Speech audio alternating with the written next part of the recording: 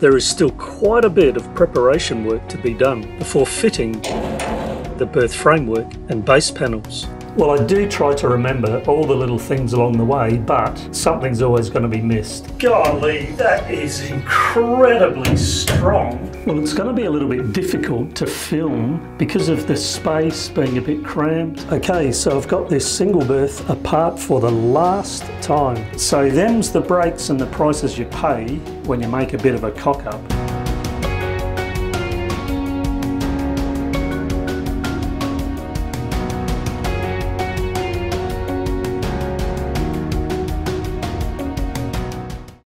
This was the final dry fit to work out where the beams and panels lined up.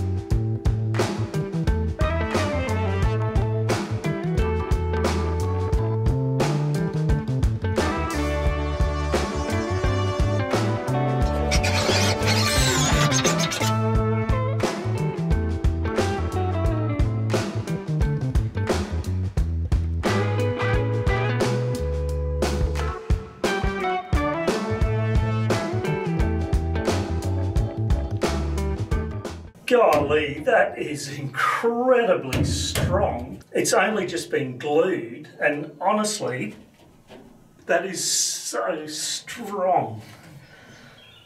And that's just one beam, not connected to anything else. Well, I do try to remember all the little things along the way, but I just figure something's always going to be missed. What was missed here was this insertion rubber to be placed between that engine floor stiffener and the bracket on the diesel tank. A little omission, but thankfully it's an easy fix. All I'll need to do is loosen off those nuts and I'll be able to just shunt that tank forward a little bit, poke them in and then do the nuts back up.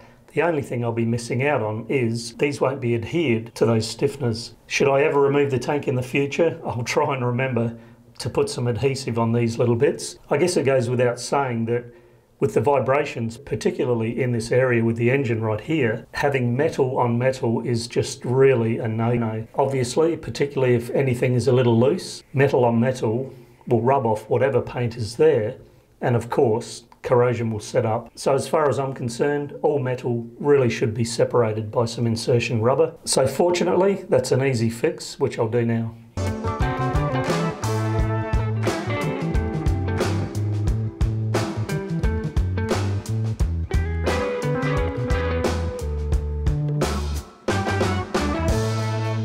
Well, it's going to be a little bit difficult to film getting these little posts in to help support this single berth because of the space being a bit cramped and tricky to get the light in the right position with my body getting in the way of everything. So I'm just pointing out that what I've got to do is I've got a little post just sitting there at the moment down there near the foot end of the berth.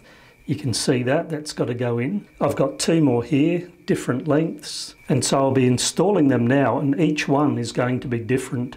The foot end one, I'm just going to adhere top and bottom. The middle one has a bolt going through the frame down the bottom there, and then it'll be adhered on top. And then this end one here is going to be adhered at the top and then bolted with a coach screw at the bottom, the same as I did with that other side under the cabin 2 double berth. Okay, so I've got this single berth apart for the last time. You'll see in a moment that I've taken the berth base itself out with that rosewood attached.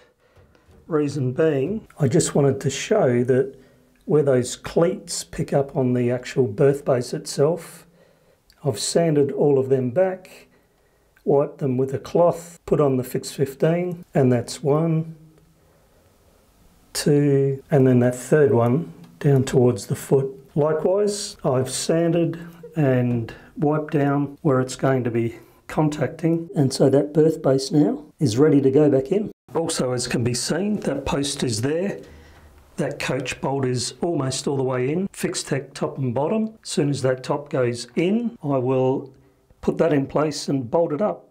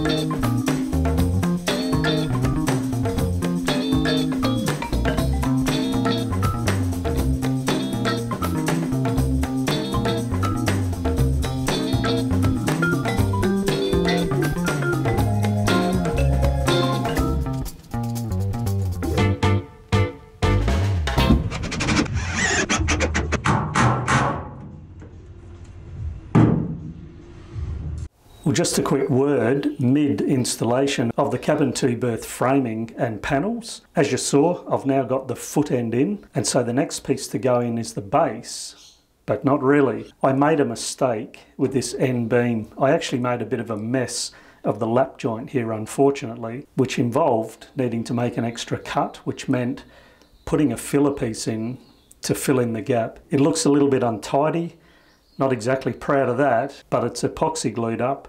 and once it's in place and glued up, as far as strength goes, there'll be no loss of strength. But unfortunately, I really need to get this beam in here before I can put that base in. And more importantly, because I actually could put the base in, and I had thought about just putting the base on top, leaving it loose, and putting this beam in later so that I can get on with this bulkhead. But I can't get this beam in and fix it with the bulkhead in. So them's the breaks and the prices you pay when you make a bit of a cock up. All things considered, it's a minor mistake. I've pretty much fixed it now, but I do need to wait for that epoxy glue to go off so that I can just finally shape that little filler piece, sand it, and get some epoxy on it.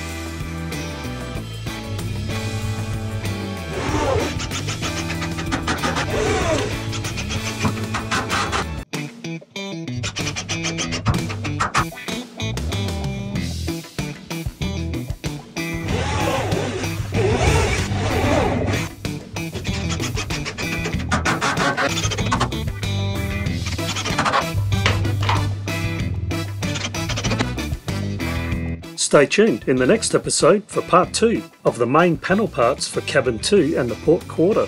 Well, there's something that I'm very excited about. I actually did start a list. Please like, subscribe, hit that bell and share. I'd really appreciate that.